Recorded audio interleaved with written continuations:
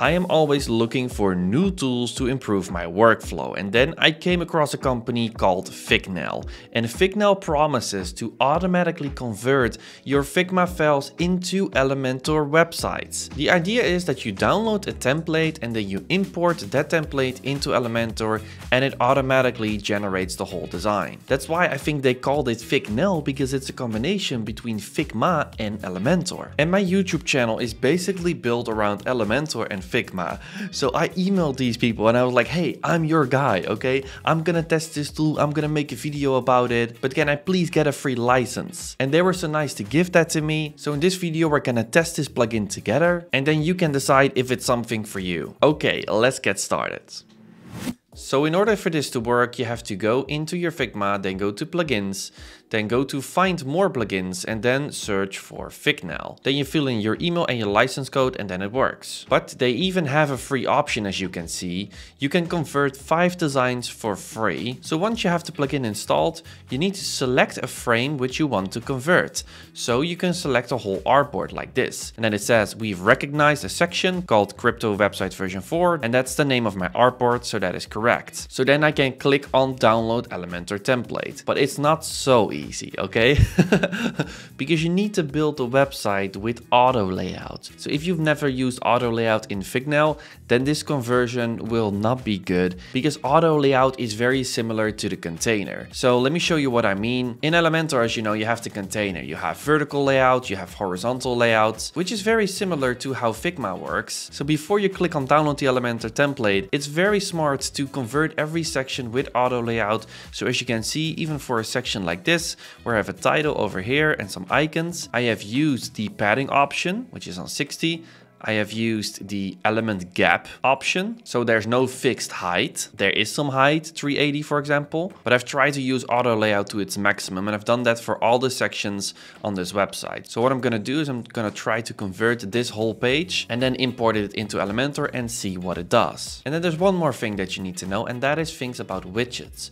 Because how does this plugin know what everything is? I mean, a text layer, it can probably understand, but a button, for example. So this plugin requires you to do some preparation inside of Figma. So for example, if you have a button like this, then you call it a button with these brackets around it. Or for this icon row, I actually want to use the gallery widget in Elementor, so you call it gallery. Or for this one, you can make containers and then mess around with icons, or you can just use the icon box widget, right? Because the icon box widget allows you to create something like this. Over here, this is going to be hard for it because I actually want to use a custom post type for this. This is not going to be that hard. There are some icons in here. I'm curious to see how it handles that. And the footer is also pretty easy. And they don't have all the widgets. They have a list of widgets. So if you scroll down on their homepage, you can see that they have a lot of widgets that you can use so that the conversion is better. But it's impossible for it to figure out if you want to use a post type or a custom post type, of course. But for widgets, it can be useful. If you go to their documentation, yes, it goes to another website, which is not very well designed for some reason,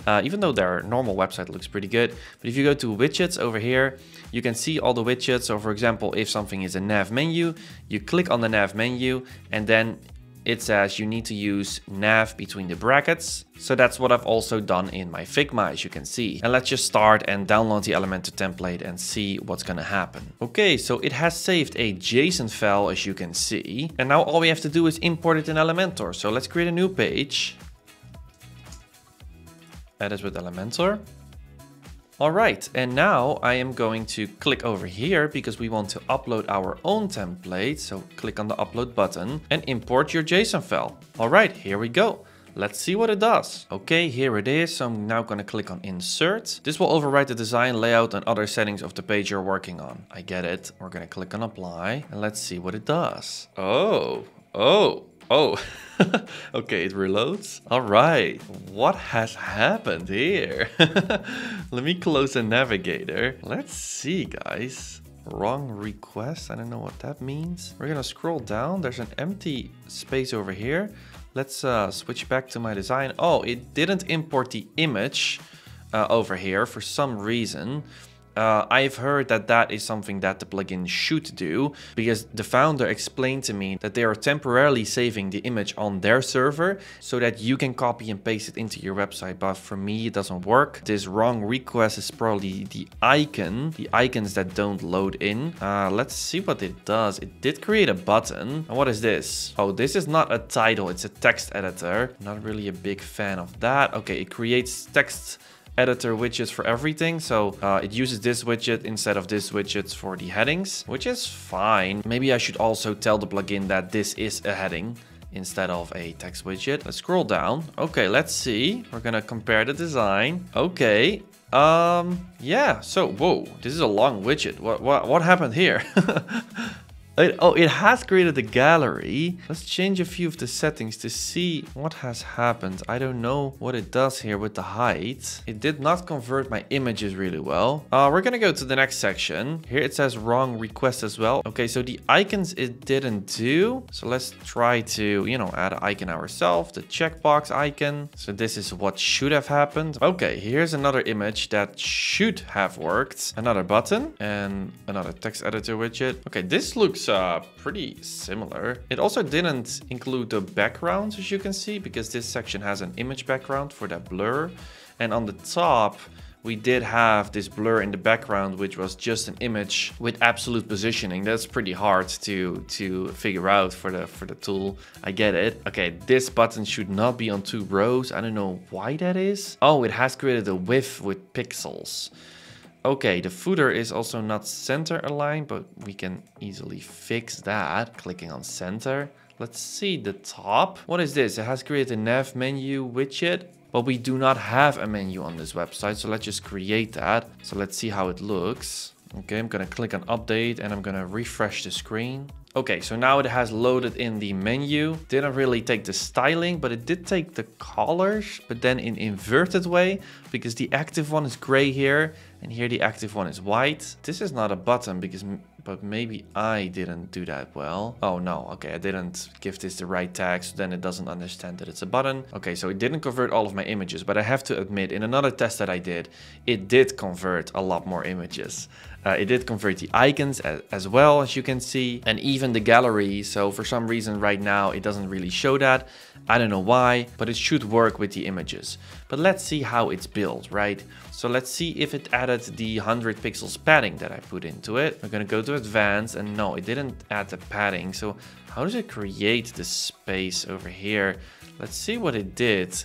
Okay, so what it does, it creates minimum height. I did put in a lot of effort to use the auto layout features and not use a fixed height, but it didn't understand that, which is a bit disappointing. And what I also did is I really paid attention to the amount of containers, or as they called in Figma, frames I used, so that it would understand that this is all part of one. But it has created a separate container over here and a separate over here, which is not really necessary. You could just do it in one, and I only have one, so why not use my containers, right? This section it didn't really do for some reason, but it did create this button. Let's see how it's built. Oh, okay, so what it does, it adds pixel padding to all of the buttons. So this is not based on the global button widget, but it just adds pixels everywhere. And I think that's, yeah, the main thing with this plugin. It just adds pixels everywhere, as you can see.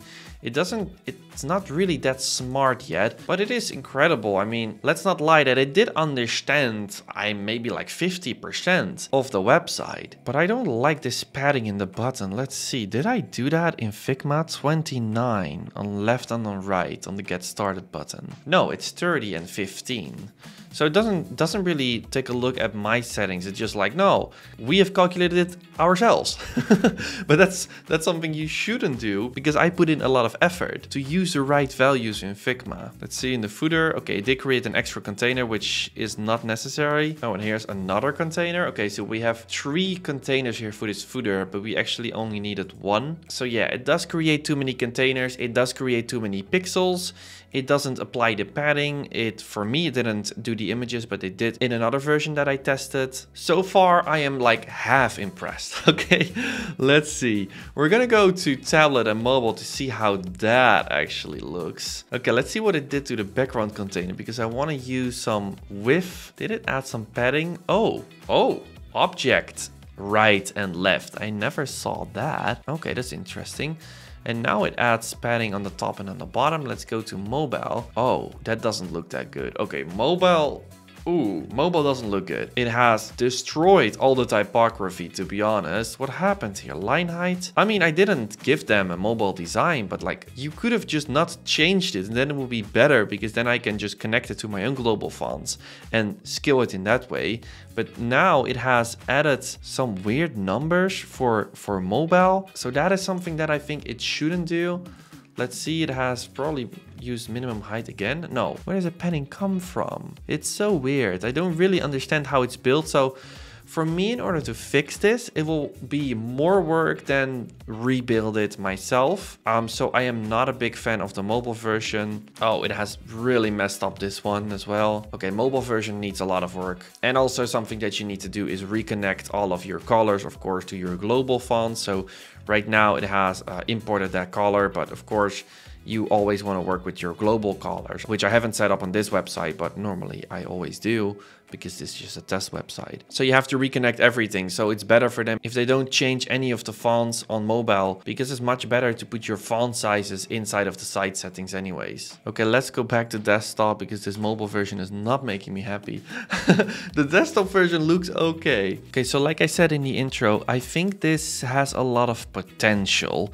It's not here yet because I have a few complaints. My first complaint is that I put in so much effort to use the container or auto layout in Figma, and it didn't use my values. So then the question is, why did I even do it, right? Because it's already almost impossible for a plugin like this to understand how you want it to build. So then when I give it input, use that input. And my second complaint is the usage of pixels for everything, and especially what they've done on the mobile version. I mean, come on, this is not good. So personally, for me, it would not be a great plugin yet, because I'm pretty advanced in the container, and building it myself is probably faster than trying to figure out how they build it and fix all of the mistakes. I think that the team of Fignel has some work to do with this plugin. If you guys have ideas how to make this better, put it in the comments, because they're probably gonna read it. And the reason why I still uploaded this video is because I think that these kind of plugins have a lot of potential.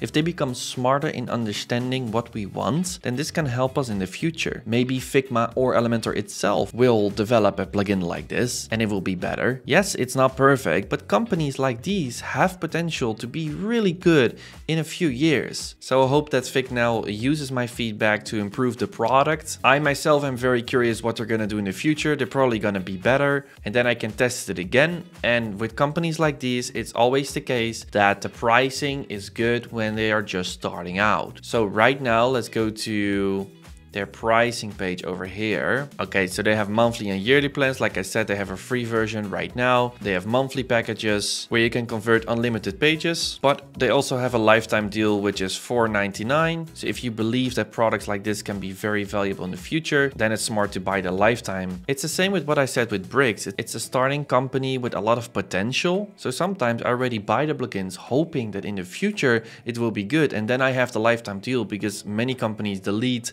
their lifetime deal after a while.